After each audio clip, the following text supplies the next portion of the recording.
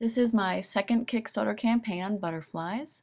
This one is called Butterflies in a Box. When I first get them, they're in a collector's envelope and their wings are closed.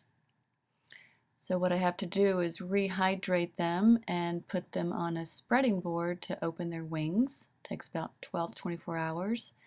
And this is what they look like once their wings are spread back open and they're ready to be put in boxes. I use 4x6 or 5x7 acrylic boxes.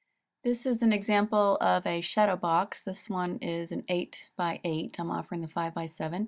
It's two-sided glass. You can see the backs of the wings and you can hang it up on a wall. Got 5 wings in there. Next is the mahogany keepsake box, and it closes with a really strong magnet. I've got 2 examples here. They each have about 7 butterflies in them. They each have a morpho butterfly in them. You can see how deep they are. And you can also hang it on the wall. It's a very pretty piece. Here are some pendants with the wings. I can even put them in 11x14, 8x10, 5x7 frames, or even a window. And my biggest piece I've put in a Dutch door here. It's a gorgeous Dutch door with 9 11x8 panels.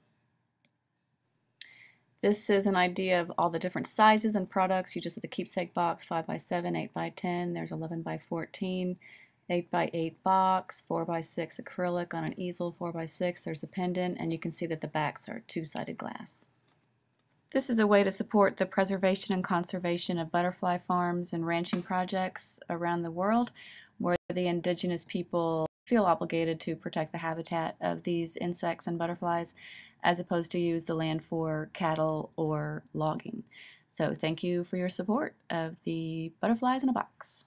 And I do want to mention these butterflies expired naturally. They were not killed or net caught. Butterfly in them. You can see how